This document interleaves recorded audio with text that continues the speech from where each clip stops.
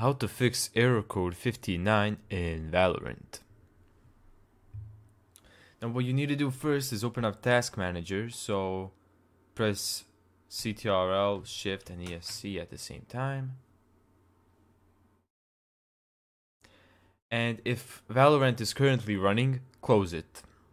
I already closed it, so right now you can press the Windows key and R at the exact same time, and it will open this Run tab. In here, just type in services.msc.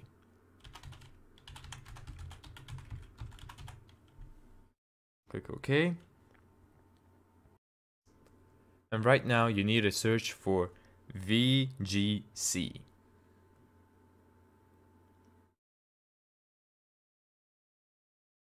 Here you go. And as you can see here, it says startup type manual. You want to change that to automatic. So right click it, select properties. Here, click on automatic and press apply. And now all you need to do is restart the computer and then open up Valorant.